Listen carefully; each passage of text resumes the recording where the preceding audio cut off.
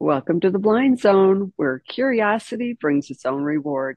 And today, I was curious about my good friend and her job as an orientation and mobility specialist. And you'll hear why that's important. So, first off, I'm going to introduce Patty, and then she's going to tell you how we met. And then I have some questions for her. So, welcome, Patty, and say a few things and how we met. All right. Thank you very much for inviting me here. We met at Western Michigan University. I actually started there in the O&M program, and then I also added on the TVI, the Teacher for the Visually Impaired program. And I know we've been in some classes together, especially like the sports, because we got to ride bike together and do some different sporting activities through those classes. So I know I did move to Tennessee to do my internship for O&M, and then I came down to Texas for my TVI, but probably get into that a little bit later.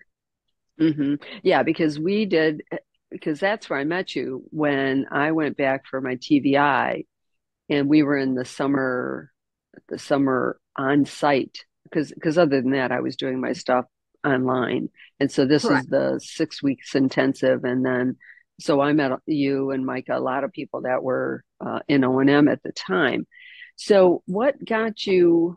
Because no, I have to say this right up front. Patty is probably the most organized person I've ever met on the planet. And she's very considerate. She's very generous with her time. And when she cannot figure out a problem, she finds somebody who can help her solve it. Because I've seen her go back to professors and ask questions so that she can do her job to the best of her ability. So her skill level matches her personality and what she's chosen to do. So how did you first get interested in the blindness and low vision field? For just a little background, I worked at a full time as a parapro or a teacher's aide in a PPCD classroom for about 5 years. And they dropped my hours as a single mom. I really needed 40 hours a week. And they were going to drop my hours down to 32. So I asked the special ed director, do you have anything else in the district that I could do? And so she asked me, do you want to learn Braille? Sure. So I switched that following school year to another school in the district. But boy, I learned Braille real fast. It was a student with total blindness, academic, third grade, and so I remember him brailing out a whole page, and then I would have to interline it and put the print above the Braille. It took me forever, even with my little cheat sheet. And so that prompted me to take the Intro to Braille, the free course at Hadley School for the Blind. I just did it by mail at the time. They would send me the lesson book, and then I had a braille at work, and so I'd braille my lessons, and then I would send it to my instructor, who was also blind, and she would correct it and send it back. So that's how I kind of got interested in the blindness field. Um, from there, I stayed with that student for a couple of years. He moved out of district. I was like, oh no, now what am I going to do? And so I pursued some more opportunities, and I ended up going to a district about 20 minutes from home. The district I was in was like 5 minutes away. And so I worked with another student with total blindness who was in kindergarten. And so I stayed with her. I taught her Braille, the TVI, the teacher of the visually impaired, and the O&M specialist, orientation mobility specialist. They would come see her like twice a week. But I ended up reinforcing those O&M skills, like long cane travel skills, concepts. I taught her Braille.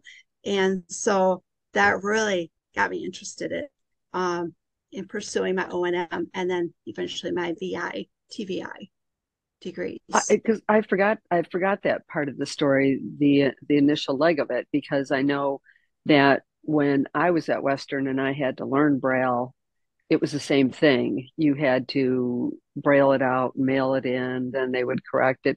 But because that process took so long, I hired somebody from the Seedling Book Company in Livonia to come and proof my stuff so that I could braille it out correctly before I sent it in. And Man, that was a lot of work. Braille's still tough.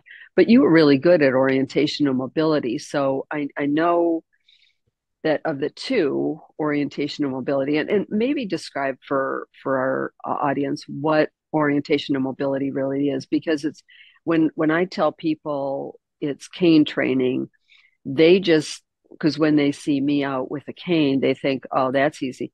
But I handed that to somebody once and I said, this isn't easy as it looks. So describe that process, what exactly it is you teach when you're teaching orientation and mobility. Well, orientation is knowing where you are in space, and then mobility is actually moving. So a lot of it starts with the concepts, your spatial awareness, where you are in space, your concept knowledge, what's in front of you, what's behind you, what's next to you on either side. We deal a lot with parallel and perpendicular, especially when you start crossing streets, even in a residential environment or a large lighted, complex lighted intersection. You got to know where your traffic is in relation to you. So you start with a lot of those concepts. And then sometimes I have low vision students now. They might use a monocular, which is like instead of a binocular, which is two, you use a monocular. It's like a telescope. And they use that to read signs. A lot of students, maybe low vision, they can't read a sign across two lanes of traffic. Um, and so we use a monocular to read street signs. They may or may not use a cane. It depends on their visual impairment. Sometimes my students have such good vision, usable vision, that they only use a long cane when they're crossing complex lighted intersections like 6 lanes, 5 lanes of traffic. And they do that for awareness, for their own safety, to make them more drivers see them better. Keep them safer while they're crossing all those streets. Sometimes my students have total blindness or very severe low vision, and yes, they will use a long cane. And so we teach them cane skills of how to go up and down stairs, how to use a cane if you go to the movie theater. They might want to go listen to a movie. So they have descriptive movies. Maybe they just want to sit there with their friends and go listen to that. Maybe in church, they got to walk down a pew. So there's different cane techniques for different areas of their travel. And so they learn those techniques. They may use, for instance, some canes, white canes, have a ball on the bottom, and we keep that constant contact. That ball never leaves the surface, it stays on the ground. They get that feedback from that ball. And if that ball, your tip, rolls off, there might be a curve there or a stairs. And so that's why we use the cane to protect them, to keep them more safe, and more independent as they travel. Well, So, and I'll tell you this, as a blind person,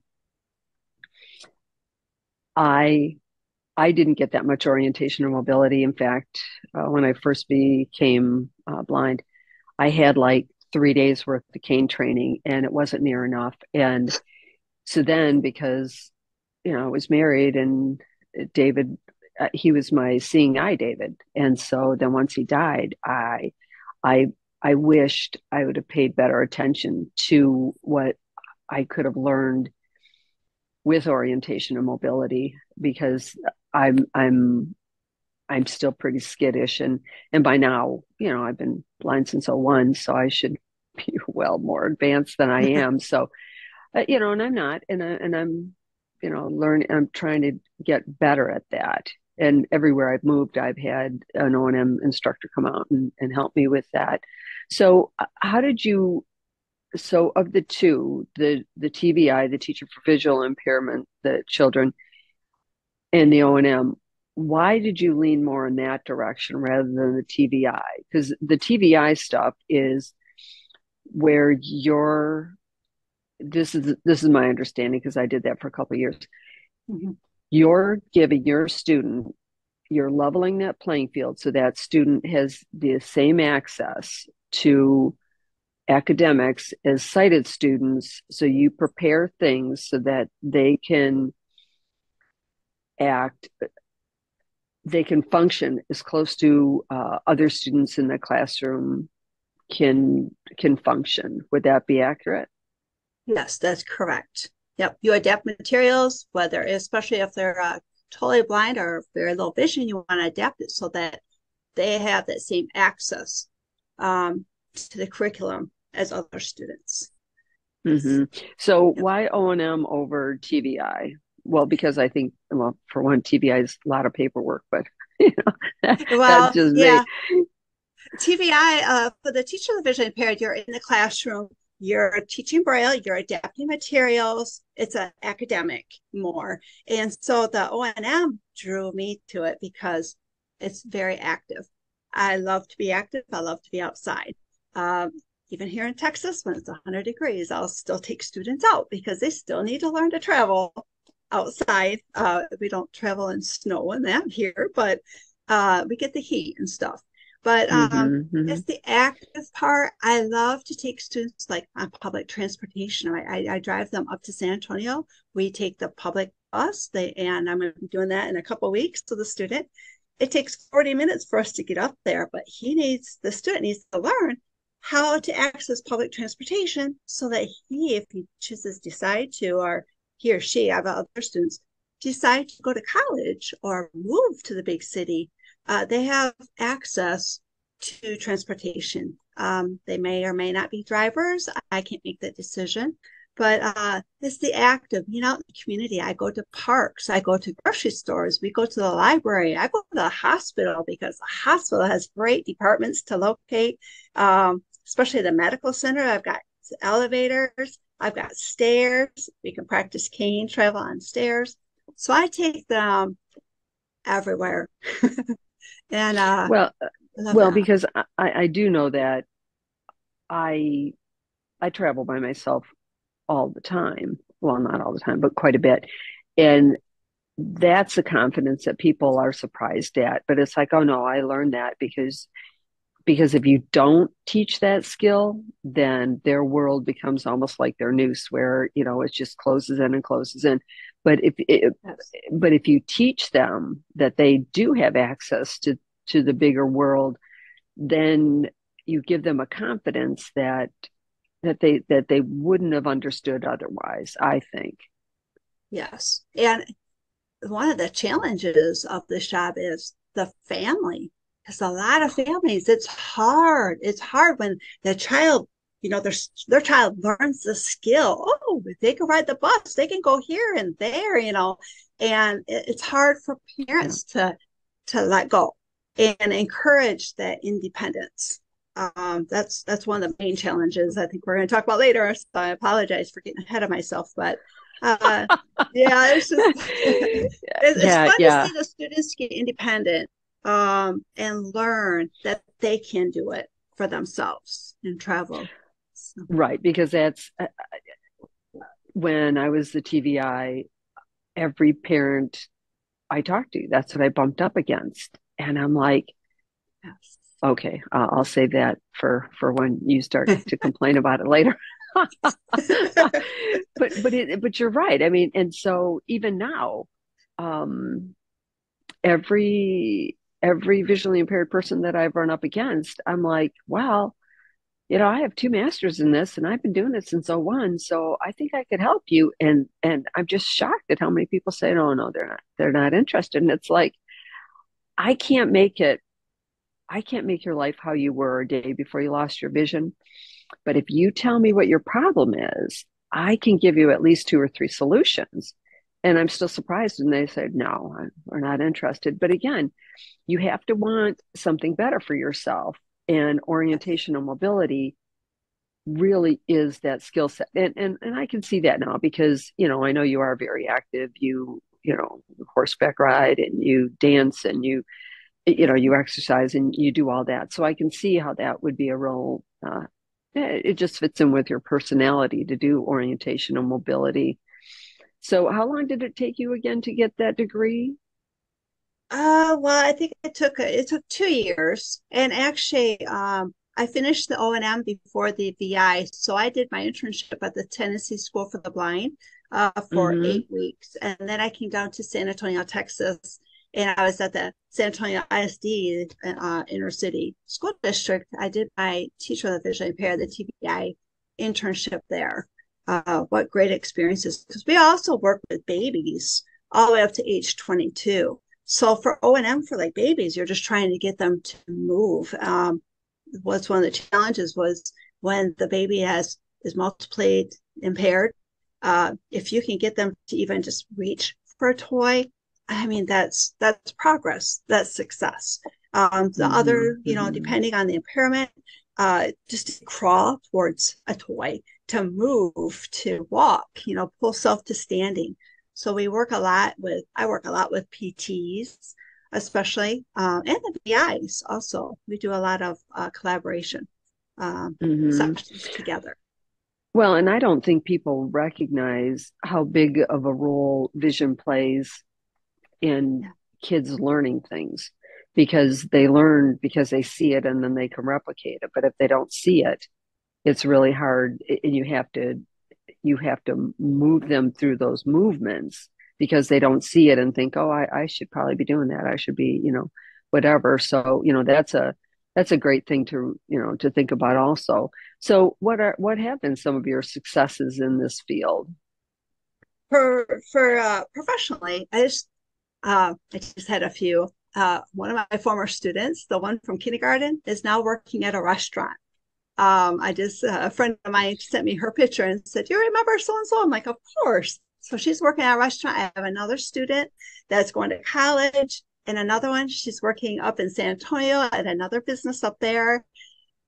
Just to hear these students like going to college or working is such a success. I don't Mhm. know, it's just something about that, and to see that they can do it, and that their family allowed them to. That's even better. Yeah. Well, because I know that after I lost my vision and I decided that I could go back to school and I went back to school. And so when I tell people, well, after I lost my vision, I went back to school and I got three masters, and they're like, no. And I'm like, yeah, it's really possible. And, in schools, especially universities, they have, I don't want to say they have rules, but they have whole divisions in place, departments in place that will help you to be successful. They have to do to a college level thing what a TVI does at an elementary or high school or whatever school, public school level or whatever that is. So they're reciprocal, when you think about it, and I guess people, parents selling their kids short is has always been very discouraging for me, and you mentioned it as well. So how do you help overcome that? Well, pray. um, you know, I've got a lot of support in the high school, like for my students now that I'm taking to larger intersections and crossing. We're doing some local bus travel here, which is we're in a small town, so we just have like a smaller bus system. And I did that before Christmas break, and the parent was super happy. I'm taking other students to San Antonio for a bus trip. They're very encouraging. I think we just start now, like beginning of high school is when I'm taking them, that they can see it. Hopefully, over 3 years, 3 more years, of high school, they Mm-hmm, see this mm-hmm. growth. So I think just getting to it earlier, so parents can see they can do it, and not waiting until they're almost graduated. Um, I just think that's probably the most we can do right now, and to show them other students too, or other people with visual impairments, that they can do this too. So sometimes we watch some YouTube videos on different other people with visual impairments to show them what they can do. So Because my thing is I always was trying to discourage the parent, and I would say to them, if you don't let your child go into like voc rehab or something or learn everything they can about their visual impairment, then even if you put them in the fanciest room ever with all the toys and stuff, it's still a jail cell. It's just decorated very well. And after you're gone and they watch other people's lives move forward, they're going to recognize that they've been gypped. And no kid, oh, almost no kid wants to put forth the work if they think they can get around it by not doing it. But in the long run, if you get them to understand the long ball, the long range goal, you stand a bigger chance of getting Yes. them to want to buy into their future. Because when the parents would say, well, we'll just get them disability when they're 18, and I'm like, well, okay, now let's just pretend when you had your first job and you were paid $1.65 an hour, you're going to get that for the rest of your life. The government's not going to care if you learn any more skills or, whatever. And once you get on that, it's very difficult to get off. And as a Yes. blind person, that does not negate all the positive things you can do and be. You just have to do it a little differently. But there's people like you out there that are going to show them and care about them and guide them and offer them the possibilities that they were afraid to try. We try. We try to share and encourage the students to pursue a career or just to be more independent. And that's what they learned from me. They're probably thinking, oh, just take me on the bus again. But some students, they're so excited to go because I saw uh, independence. I saw self-confidence, especially a couple of students I took a couple of years ago. I saw the self-confidence when we got downtown, and I asked a student to locate this business, and they had to use my phone, my Google Maps, and they had to locate this business. And they're like, wow, I did it. So I think just by keeping students out there and exposing them to all these careers and areas where they could become more independent, I think that's what students need. Well, and showing them early that they can be successful because Yes. and again, but let's be honest, even sighted students, they don't achieve what they could be Yep. doing. So it's not just in, children with visual impairments that sometimes don't reach their potential, but they have a harder road to go because they have this thing. And let's be honest, also, sighted people, they're like, here, let me just do that for you because it'd be faster. Because, Yes. my thing is I can do it. I can do lots of things, but it generally takes me, almost twice or three times longer sometimes, but I still get it accomplished. And if speed was the issue, then I might be deficient. But since that's rarely a key factor, I still get it done. Exactly. Yeah. Hmm. So do you still do anything with the braille that you learned in the beginning? Well, I still, okay, so I had a student with total blindness that was academic. And so I used the Braille. I would make games up for her as part of my O&M lesson. And she really liked to do like riddles. And then she had to find, and I did that on Braille. And then it would give a clue of what room she had to find because that was one of her goals is to locate room numbers. But then she always correct me on my Braille too. And I always tell her, oh, I'm just seeing if you can read my Braille. But she was good. She knew her Braille. And so I used to use I for that. And sometimes I just do Braille pictures to keep up on my Braille because I do remember it. I still got to use my cheat sheet, but I like that aspect too. I don't have my teaching degree, so I can't do the TVI here in Texas. If we move somewhere else, another state, maybe I could take some type of test or something, but that's kind of what held me back from uh, pursuing the actual TVI job. So, Well, I know that when if you do choose to move and go to Tennessee, that they just require a praxis, and so you'd be good to go there. So okay, well, I was going there, to contact you about that later. yeah, okay, so we'll talk Yeah, about that off camera, but yeah, but yeah, I mean, just um, yeah, the possibilities get much bigger for you.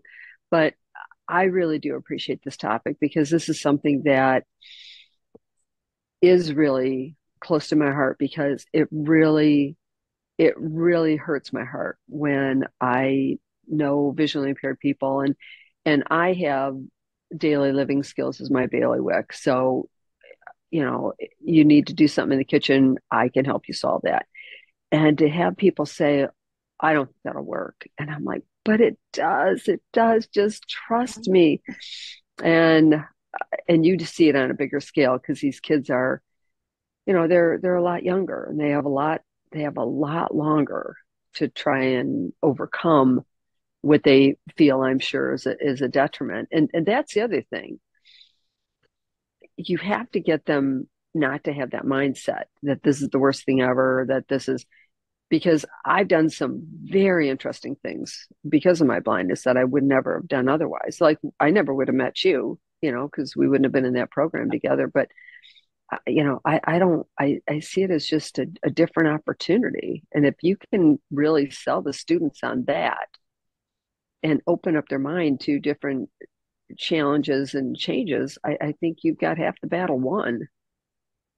Yeah, and now in Texas, like any student that gets a functional vision evaluation is what the TVIs do, teacher of the visually impaired, they automatically get an O&M, orientation mobility evaluation, where back in 2013, so this became law in 2014. So before that, it was just the TVIs would decide, nope, that child does not need an O&M eval. And so some kids might have been missed, or passed by for O&M. And so now, since this law, we automatically do an O&M eval for students. So, And I think that's really warranted. And I applaud the state for doing that because even watching the TVI stuff when they did the functional vision evaluation and all those other things, there were still lots of things that were uncovered. And they're like, well, we'll deal with that later. And so then they just kind of went by the wayside and it wasn't as robust as it needed to be. But, then right. again, there's a TVI job. They have a lot of responsibility. And I think their calendars fill up quickly with all the students and, all the things that they have to do because there is a lot of paperwork with TVI Oh, stuff. yes, a lot. And now here they also have to do the expanded core curriculum. So that has to be addressed at every art or IEP meeting every year. And um, Hmm. self-determination, compensatory skills, your social skills, and O&M is part of that. But there's a lot to address for the TBI on top of, your regular paperwork, your IEP meetings, you got to enter all your information in. So, Hmm. yeah, Hmm. it's a busy job. That's true. So, Yeah. in wrapping this up, is there anything else you want to add to our discussion? That because I invite you here and then I do most of the talking. And another thing. Oh, you're doing okay. You're doing okay. No, I just O&M's a great field. It's such a small population for the VI. And so when I start somewhere, I like to I always go to the districts, I introduce myself, I give them my business card, and I always get to know all the secretaries and receptionists because they might only see me once a week, but I can get to know them. They'll know who I am instead of like, who are you? Do you come here? So I always try to introduce myself and let Hmm. people know Hmm. who I am. I've even gone into the community too, and I've talked to librarians and especially like sometimes the hospital at the reception desk and that. And I'll tell them who I am and why I might be bringing students there, what we'll be working on. That way they're not like, oh, I don't know, if you should be here. Yeah. And I've heard Hmm. stories of Hmm. that too. But yeah, just get our name out. I think they need to see students with Lonkines or monoculars using those devices. Our local HEB grocery store, I take students there and they use their monocular to read those aisle signs because they'll ask them, you need to locate this, this, this. And so for people to see students using our devices, it's awesome. So it's a wonderful profession. Yeah, I know that when I'm out in public and I have a cane, it's almost like it's people repellent. They don't know how to interact Yeah. or and so when I first got down here, I I had some t-shirts made up and I called them chatware and I had things printed on them so that people, if they read the shirt, Oh, they would interact with me. And one of them said, "Did you see that?" Question mark. Me neither. And it was supposed to be like an icebreaker, but I think that if you engage with enough people, and this is where I take my job seriously, as a visually impaired person, I take my job personally that the people I interact with see me act as professional as I can and that I show a level of skills or whatever that I can interact with people and I don't put them off. I try to be as engaging and helpful and with you going before those students and helping people understand what's going to come next or happen, I think that that's an excellent way to just continue to build community and just understanding that they probably because I'll ask people, am I the first blind person you've ever met? And if I'm on the phone with somebody, I don't ever tell them I'm blind because as a blind person, I can still read, write, speak, and listen. And yeah. my blindness has no effect on any of those things. But when you see me in person, I need to put them at ease so that they don't feel like I don't know how to talk to her because I've also had the case where people will talk to whoever I'm with and pretend all of a sudden I'm deaf, Yeah, yeah. which is a little They'll talk to frustrating. me and they want me to talk to my student. I did have, okay, a couple years ago, I'll tell you a story, probably 3 years ago. I was on a bus trip and my student did not want to use a cane at the time. And so she had to locate the bus at the transit station. Well, when she got to the bus, I could tell the driver was getting impatient, but she didn't have a cane and she couldn't see what the driver was like nodding because she asked him a question and he didn't come Mm-hmm. out and say, "Yes, this is the bus." He just kind of nodded. Well, I just kind of stood to the side and I thought, I'm going to see what she did. Yeah. And Yeah. she just kind of stood there. But now, if she would have had her cane, he would have said, "Oh, yes, this is the right bus." He would have understood why she was just standing there, and just kind of waiting for him to verbally answer. So I encourage the use of a cane, especially when the kids are on the big intersections. Um, what else? I was going to tell you something else. I just forgot a second. If it comes back to me, I'll tell you. But oh, I always have kids introduce themselves too. Like when we go to the library, some use an AAC device. It's an augmentative communication device, assistive or something. I can't remember the exact name, AAC, but it says hello and it has all the different prompts and that you push the button, it says hello for the student because they're nonverbal Mm-hmm. students. So Mm-hmm. whenever we go to the library, I've been to the hospital, we go to HEB, the Walmart, I always have students introduce themselves and learn how to put their hand out for a shake and just to talk to the people. That they have enough vision where even if they're just a couple of feet away, they can still see the employee. So yeah. Well, because I know that I had a friend of mine braille a bunch of my grandson's books, and so I could sit down and read them, and it forced me to relearn my braille, which I had become very rusty at. And and now my grandson, because when I have my cane, it's like, well, honey, this is grandma's, eyeballs on a stick, and and he's very aware that I can't see, and he's very helpful. And so I think as he grows up just with having seen me, for as long as I live, that I think you'll have a different view of people who have a visual impairment. And again, the more your students can get out in the real world and show them a part of blindness that they didn't understand before, I think that that just helps the overall picture of what they're capable of. Yes. Yeah. I kind of got a rewarding story. I have a student that's going to be showing pigs. And the parent was concerned because she had to hold that, I don't know what you call it, the stick or whatever that guides the pig. Anyway, they were concerned that she won't be able to hold that. And she's been using a cane during O&M. And so the nurse had told parent, I think she'll be just fine because she can hold a cane because we've been introducing it this school year to find those drop offs.